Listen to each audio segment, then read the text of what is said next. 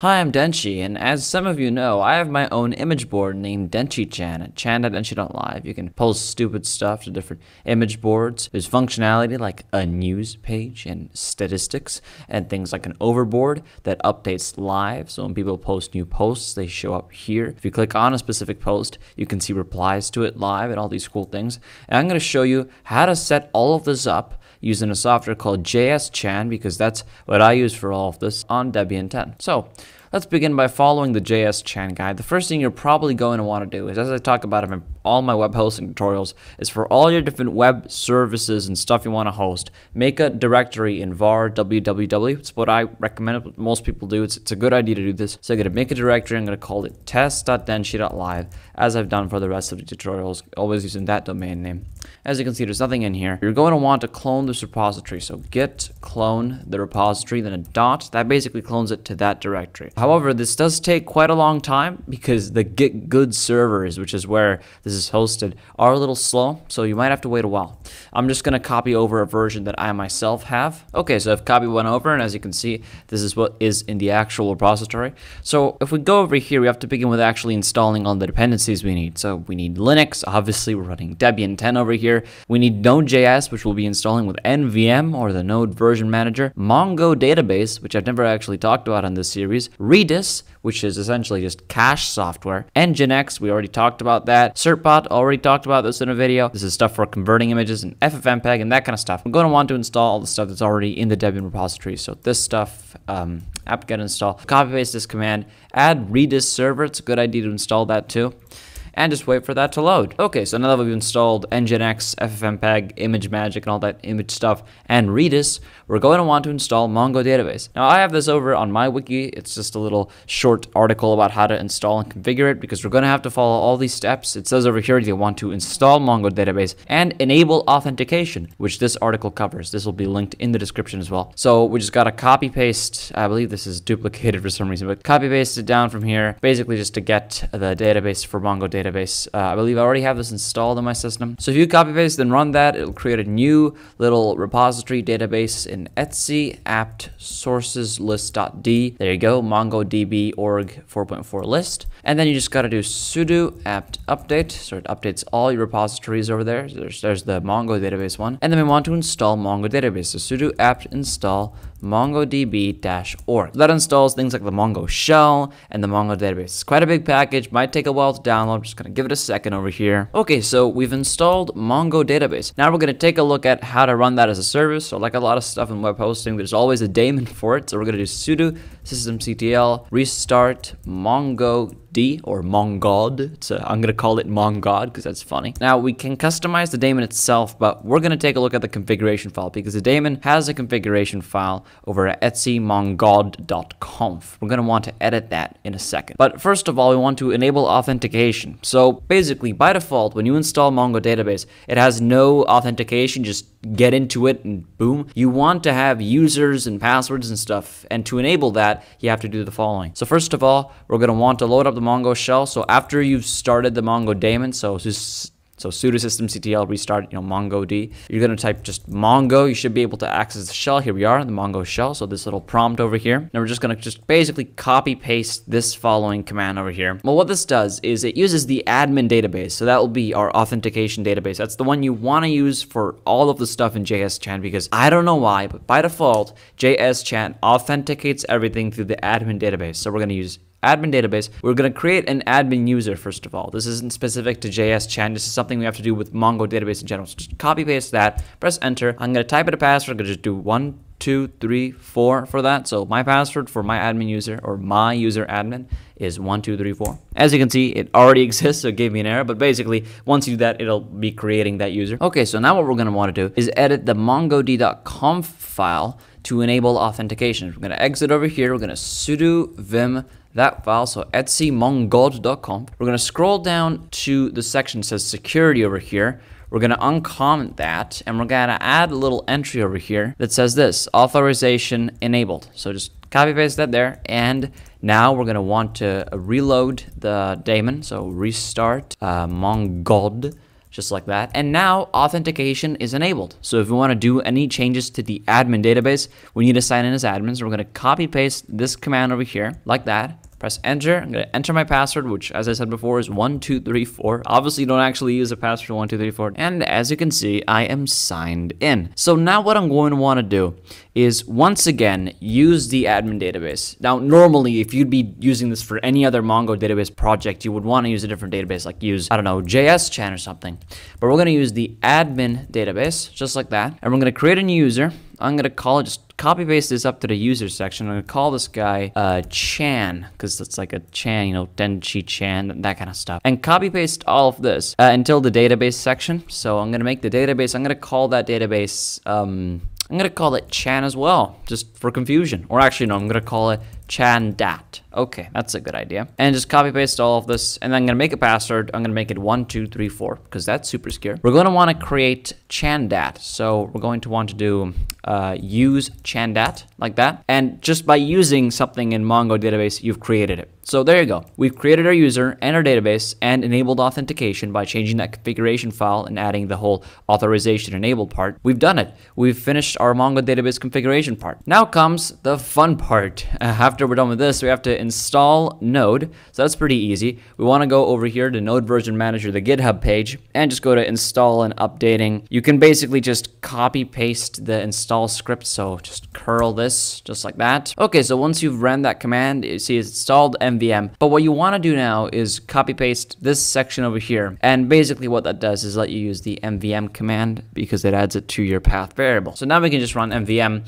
And as you can see, it's an actual command we can use. So back to JSChan, that was just copy pasting something and copy pasting another thing. It's quite easy installation for a software. We want to do nvm install --lts and nvm use --lts. So this will install the LTS version of Node. I believe it's 14 point something, and then use it, so enable it. So this is already done on my system. I'm just going to do it again for the sake of checking it. And as you can see, yeah, it's version 14.16.0. Anyway, so once you run that and you've properly installed Node.js, that's pretty much it in terms of what you want to actually install. Now we're going to move on to the configurations. Remember when we cloned this entire repository? It's because there are some very important configurations in here. I talked about Nginx in my Nginx video, but basically you want to copy paste nginx.example from configs nginx in the repository. I'm going to call it test.denshi.live because as you can see, we're copy pasting it to etc nginx sites available test.denshi.live, just like that. And then we're going to link that over, so sudo ln-s etc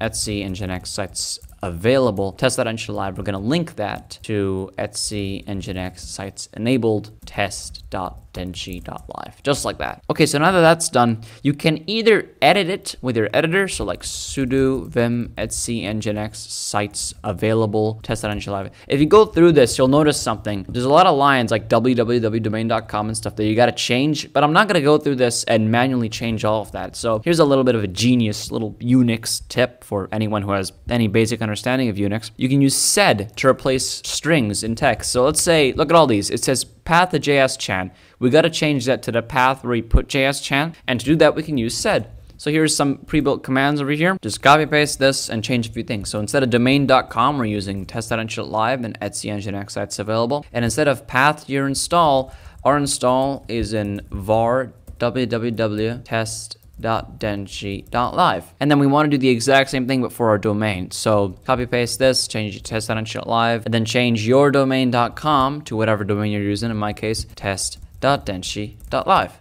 Just like that. Okay, so then it says you might want to go and check nginx.conf. By default on Debian, that stuff's configured well, so we don't have to check that. You want to use certbot, so if you don't already have certbot from my Nginx video, then install it with sudo apt install python 3-certbot, so it's already installed. To generate a certificate, you want to do sudo certbot cert only --standalone -d for your domain, which is test.denshi.live. I'm not going to run that because I already have the certificate for my domain. I don't need to generate another one. I don't want to ruin their servers. I want to randomly spam the Let's Encrypt servers. The rest of this guide is how to set up the GeoIP data. It's a little bit complicated. I'm not going to follow this in this guide, but if you want users to have a flag based off the country they're posting from, you can set this up. Anyway, you want to go to Real Favicon Generator if you want your own custom favicon for something. It basically generates an entire folder full of different favicons for stuff. So in my case, I'd select, I don't know, here's a nice picture of Luke Smith that someone posted to DenshiChan. And this will basically turn that, yeah, it's too big,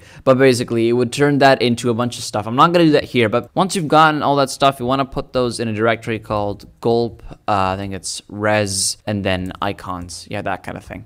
Anyway, now let's move on to the fun part where we do all the configuration. So once you've cloned the repository, as we've done before, you want to copy the configuration file, the base secrets.js, a bit of a weird name, to configs secret.js, and then we're going to edit it with our editor. So we're going to just copy paste that command and then use vim to edit a file called configs secrets.js, just like that. So it'll bring you up into here. And now we're going to want to change our username to the username we chose before when we created our Mongo database user. So remember, we called that guy Chan, or not Chad, Chan. And the password for Chan was 1234, and the database that Chan used was ChanDAP. That's all we really have to choose. If you're configuring Redis in a weird way, you might want to configure stuff here. If you want to change the backend web server report, then sure, change it. You might want to randomly generate text here for cookies and trip code secrets and stuff. There are some keys for CAPTCHA. If you enable these, then you'll be able to use CAPTCHA for Google reCAPTCHA and HCAPTCHA. I'm going to write and quit with colon right quit. And now we're going to just copy paste these two commands. What these do is copy